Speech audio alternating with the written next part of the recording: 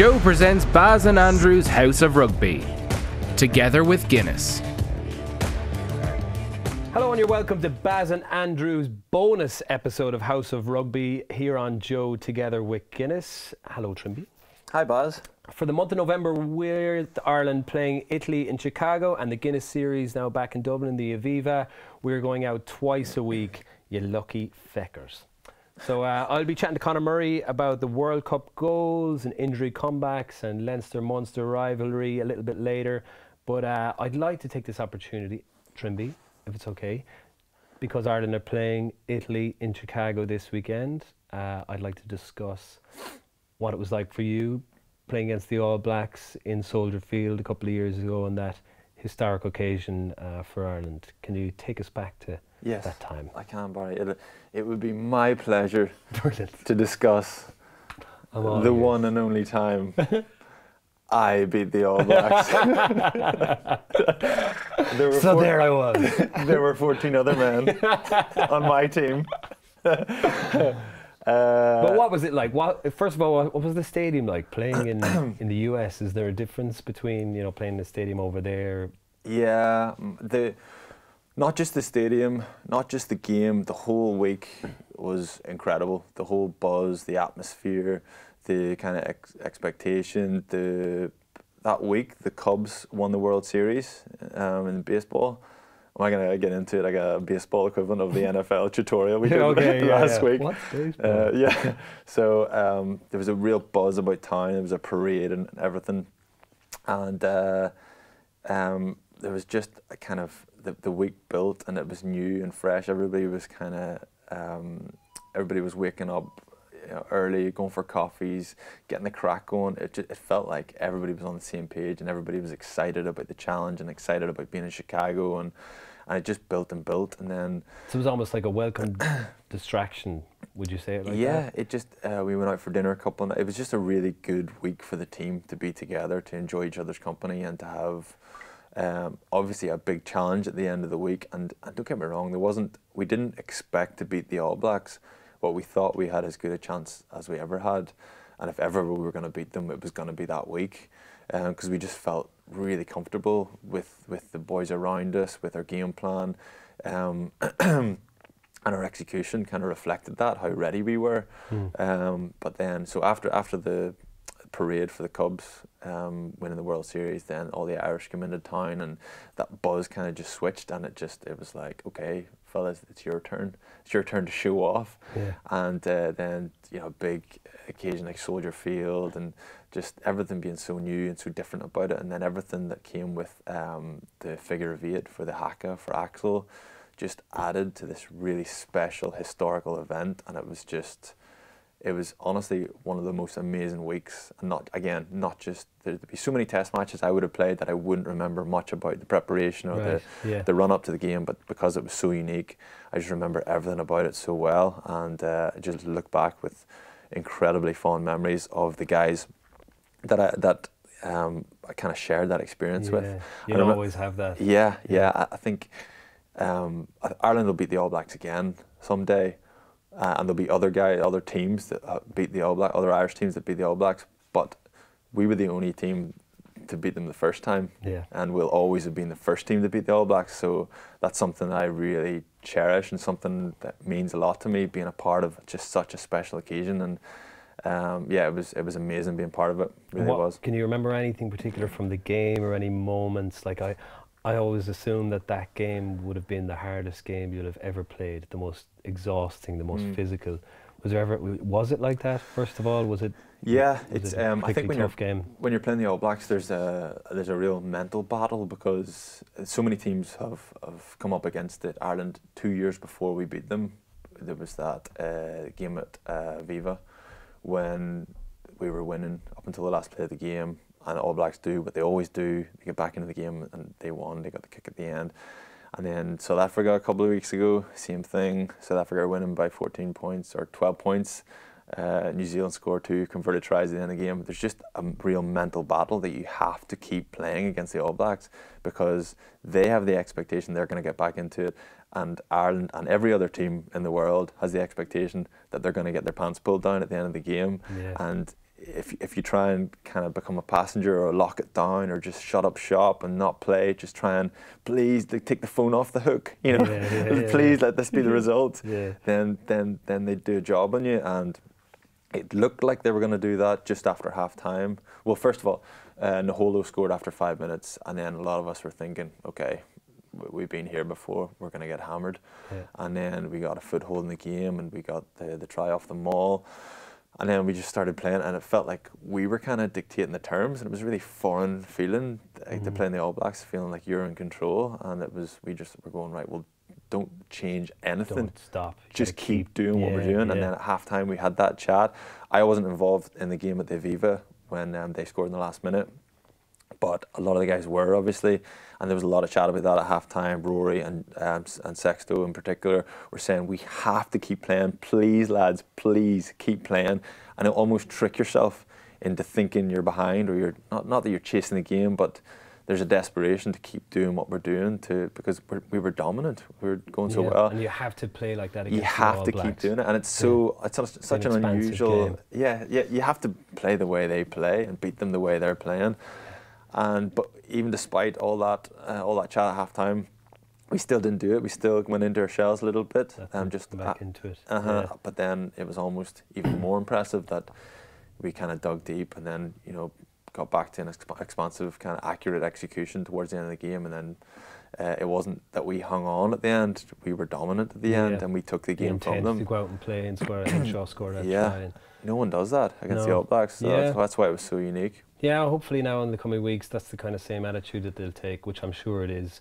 I haven't been there before, and watching all those the Tri-Nations this year, or the Championship down in the Southern Hemisphere. That's the way South Africa beat them, is bringing that intensity to it, and Australia came close the weekend as well. So, it's incredible few weeks for Ireland, and you know, as you heard Andrew say there, it's you know, there's only one way to do it, and that's to play it.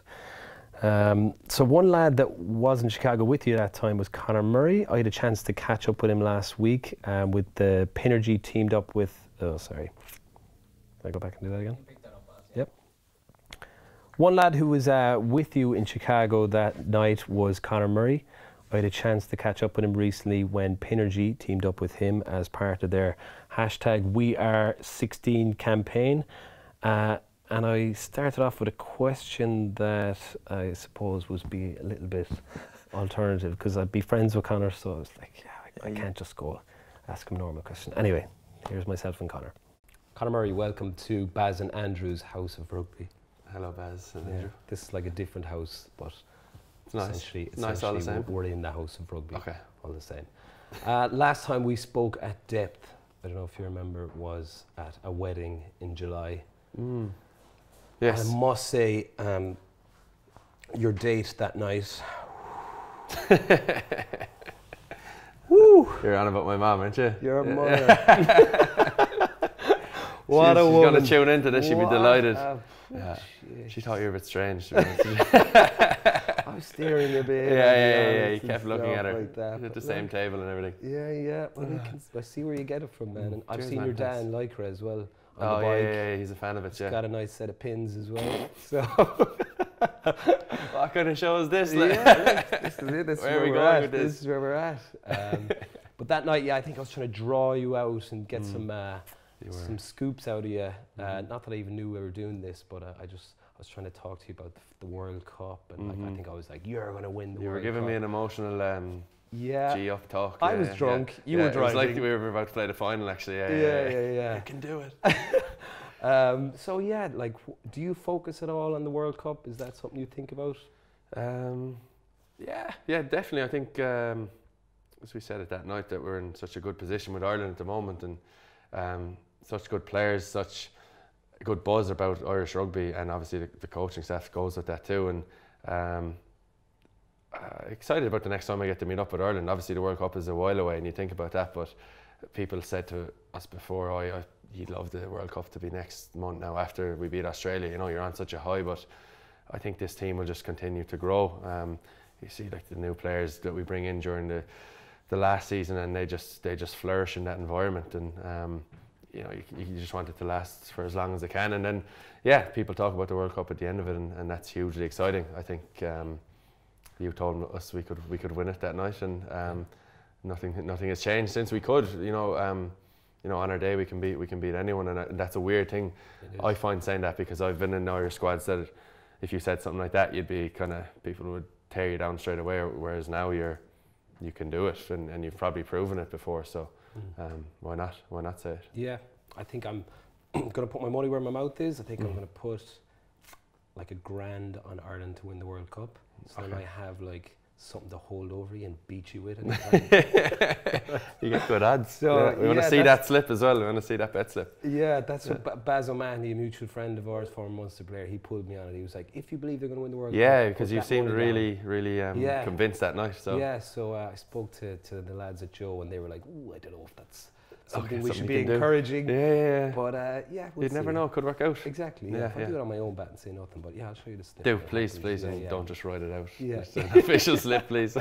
I owe you a grand. But yeah, I think you're right about the position we're in, and like if we have the same players coming through like we did last year, by next year, I mean, I know you're saying that's totally understandable, where if you played the World Cup in a month, what a good position we could be in. But God, when you think about the age profile of the players that we have at the moment, and how many more are going to come through as bolters, that must be very exciting for you as, I suppose, now a more senior player now, yeah. And it's really enjoyable though. It's really enjoyable to be in that group. You know, there's a certain amount of us who have been there for a while, and you know, the likes of James Ryan, Jordan Larmer, you know, you've JOE now who are just used to winning.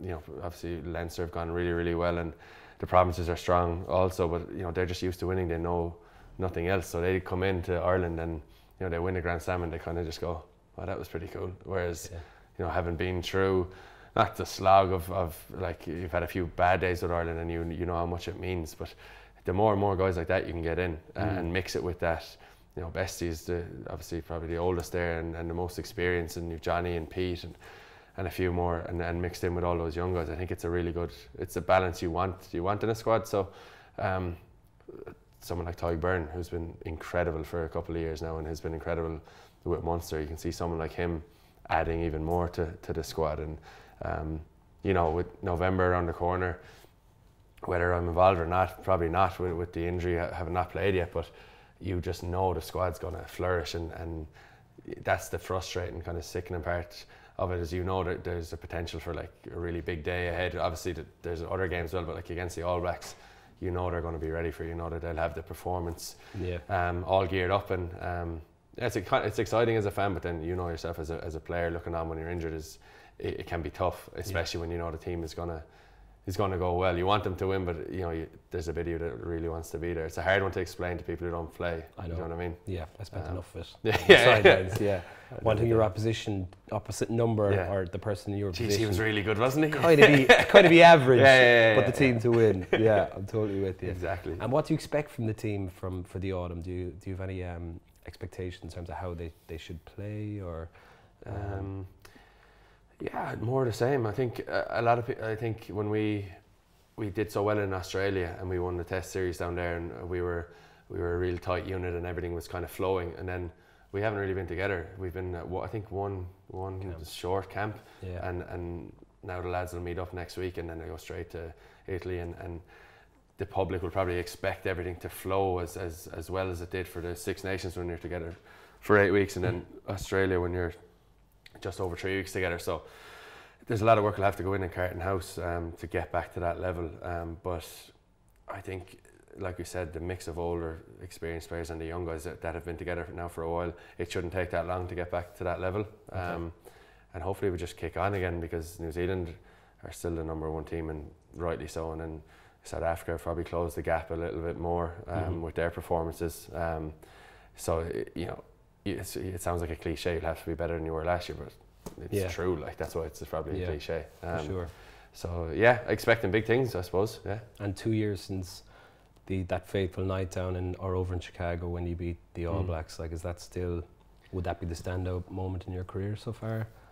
Yeah, definitely. What a just a kind of a dream week, really, get to go to Chicago, and it almost felt the pressure was off because we were away from Ireland, and it was just it had a weird feeling to it. But then Trimble talks about that game, how nervous he was, and how he found out, or he thought people would find out how crap he was at rugby. That's what he says. He said in the pro. Yeah. So people go through all different emotions and stuff. I remember being with Zeeves, the opposite end of the spectrum, and so relaxed. He's like, oh man, it's so sunny today. How cool is this? And you're like, but isn't that the way he rubs played? Off on you, yeah. Isn't that the way he played that day? There was, you know, it was free flowing rugby. It was, and do you feel like that is the way to beat New Zealand? Like you have to play with that attack and that openness. And even in the game, the 23, was it 23-22? They beat you in the Aviva that time. Oh, the late, yeah. Yeah, we stopped playing. That was probably the most expansive that Ireland had played to that date. Yeah, you know, and is that? Do you feel like that's the way to big time? Because the Chicago game and the Aviva game, we got considerable leads, didn't we? We were ahead by quite a bit. So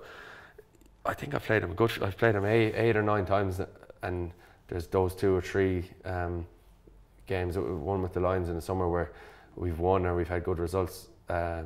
It's attack them. It's play rugby, because it's much easier to have the ball in hand and attack them than it is to sit back and defend. Like they're incredible athletes, incredible rugby players, the best around. So if you don't attack them, it's going to be a really long, hard day for you. So that day we did, even though we got a shock because they scored early, we just went out, and it's part of our group that we've been together for so long now. We know what we're capable of. We know when we get the ball, we're able to attack teams and punish teams and cause teams problems. So I think that's part of it as well. I suppose early on, but I think when we've had good results against them, we've attacked them. We've confidence in our attack. We know we can cause teams problems when we have the ball and we hold onto the ball, and our breakdown has been a really big standout aspect of our game for a long time, and we know we're confident in holding onto the ball. So that helped it. The fact that we've been together for a long time and we understand each other as a team, and the ability as a team, we've no fear of holding onto the ball. Whereas probably in my early days playing in the Irish team, against big teams, you're kind of just hoping to get through the game nearly. You know what I mean? You know that feeling where you're just, I hope, you know, it's a decent day, I play quite well and I get picked next week. You know, that's kind of the mindset. Whereas now it's every team we go out against, and you've heard me and players say it before, that we genuinely can win. So it's not, you're not really worried about selection next week, because it's about playing today and then trying to beat who's in front of you, and then if that happens, then whatever else, the selection and all that thing will look after itself down the line. Yeah, and I think the coaching obviously have a huge part of that, and Joe Schmidt and his team, and obviously the provinces as well, and the way they're playing, as you alluded to earlier on, the way Leinster are playing at the moment, the way the current Munster form, and the 2 big weekends they've had in the Champions Cup, and Ulster starting to show a little bit of form as well. And firstly, on Munster, congratulations on your 4-year sign. Like, it's great as a fan. Delighted to have you back, and it clearly shows how happy, to me anyway, how happy you are in Limerick, in Munster, in Ireland. Would that be fair enough? Yeah. Despite Zeeves' best efforts, it was an easy decision, a really quick decision. He was always on to me. He's like, you should see this, like as if he's Neymar or something in Paris. But it's great. Like, I always, when people would always say, the loyal guy will stay. I think that's the wrong term, because no, you know, that suggests that someone is not loyal. Not loyal going away. But it's a personal decision that you want to go, and I can completely understand if someone would leave, if you were to leave. But I suppose it just shows, if you know, where you are in your life at that moment, and how happy you are in Limerick. Big time, Limerick's an unbelievable. Like, born there, grew up there. It's a class city. I love living there, and then I get to play with my boyhood team, so that's in itself enough. But I think the fact that it was such an easy decision was, you know, Munster, and I've said it for years about, like, you know, we're on the brink of something like, we're close, we're getting there after being in semi-finals. But this year, I always believe it anyway, but this year more so with the additions we've made, JOE.ie, Mike Haley, a few more guys coming in, Neely Cronin, Albie. You know, there's quality and depth in our squad at the moment, and this squad has definitely learned from its tough days out to semi-finals, which the older Munster teams had to go through too. Yeah, I believe it, It's just not a pity. It's just the fact that we are an Irish province, and Leinster are the dominant team in Europe at the moment, and we always kind of go, oh, how is that for you? Sitting there looking at it must be frustrating. It's frustrating, and I've like with the Irish team now, you've genuine mates. I don't know what it was like before, but like you have genuine mates on that team and play for Leinster, and you're happy for someone you're actually friends with. Yeah, absolutely. You'd love it to be you, but we have to be realistic, and we weren't good enough. I remember the Pro 14 semi-final in the RDS last year. I remember after the game we lost by, I think it was a couple of points by the end of it, and it could have gone either way. But at the end of it, I wasn't actually disappointed. I was like, they're a better team than us. Like, and it's rare you feel like that. You'll always be like, we should have scored a try there, and that would have been it. But like they're just a better team at the moment. Yeah. And we've been to semi-finals and 2 semi-finals last year, so we're not a million miles away. They were an English team, and we were like the best team in Ireland. We'd be feeling a lot better. You know what I mean? It's a weird situation, but ultimately they drive you on to get better as a province and compete, and so close, so close. Absolutely. And I agree. You know, the margin will seem way bigger when there's trophies lifted and you lose by a point in the semi-final. Then it can turn like that in one game. To remain confident. That's great to see the belief for you as a senior player, and signing for Munster and committing to that and saying all those things about the young players coming through. And you know, there are other players like, you know, the Munster's baked beans ambassador Keith Earls, who you know, how is isn't he that the funniest thing? Yeah, he's flying it on the being flat out in the Heinz. Well, I know you're more of a bachelor's boy yourself. Yeah, I didn't really agree with his ambassador. Likewise, but that guy will do anything. I know. Earls, he'll literally do anything. He'd go to the opening of an envelope. He would. Yeah. And you've also got the scooter gang that it's good to see the senior players again leading by example. You got to mix it with everyone. Yeah, you got to mix it. There's 4 or 5 little electric scooters now. It's actually so embarrassing driving around Castle Troy in them. It is. Like we live, as the crow flies, probably a few hundred metres away from each other. And Earlsy's the same. And then I'm dealing with the residents committee at the moment that are giving out about They're saving the planet. We're doing our bit for the environment. They're electric. So you're like electric kind of. We're on that buzz at the moment, And you're like Scooby-Doo gang going around solving mysteries and talking beans. We're talking beans with Earlsy, Well, that's enough beans talking for the time being. Thanks a million for coming in, Conor. Cheers, we'd love to have you on the show absolutely, soon. Get Trimby on here to get be a Trimby weirdo. to be make me feel awkward. Brilliant. Yeah, happy days. Thanks, man. Cheers, bud. Thank you. So that was me and Conor Murray, and you can find out more about Pinergy #WeAre16 campaign on their Facebook page. So how'd you? Barry, that was brilliant. Thank you. I think you've a lovely way of just putting the interviewee at ease by talking about their mother and their father in Lycra. Perfect. The perfect tone. Can I do that? Can I do that with every interview? You didn't bring up the injury that's been I just all thought over the press for the last 4 weeks. That would be just typical. I think everyone's been asking about that, so I said I'd let him off the hook. We all know at this stage that it's an unusual injury, and they're not quite sure. I knew we weren't going to go anywhere. I didn't want to get his back up. It's kind of the whole thing's a bit of a non-story. He had an injury and he didn't know when he was going to be back. Exactly. And I think whoever, him or Van Gran or whoever said it's like being asked a question and saying no comment. Yeah. And you sound more suspicious. But there's nothing really there. Doing that. Yeah. Look, I think he's in good form. I did talk to him off air, and he's pretty confident to be back very soon. I do think he'll be missed massively in the upcoming games, especially against the All Blacks. I think there's a question of whether we can beat the All Blacks without Conor Murray, which I suppose is something that we need to look at. If we're going into the World Cup, you'll need someone to replace Sexton and Murray, I suppose 2 of our biggest players, if for whatever reason they don't make one of the bigger games. And so it is no better time than to try that out. But whatever about his contribution, his kicking, his passing, his communication, all that stuff, and his leadership. But what's even more so than any of that is it's another player on the pitch who's been there and done it before, and who's beat the All Blacks before. Yeah, just that experience. It makes it just more realistic for his teammates. Yeah, they'll go, listen, a lot of guys here have done this, so we can do it again. Yeah. Okay, right. Thanks everybody for your comments, for your questions, for listening and for watching on YouTube. Don't forget to subscribe to whatever platform you're listening to this or watching it on. And also I'd like to say a big thank you to everyone behind the scenes who made this show possible today. Thank you, Trimby. We'll see you next week. This has been Baz and Andrew's House of Rugby.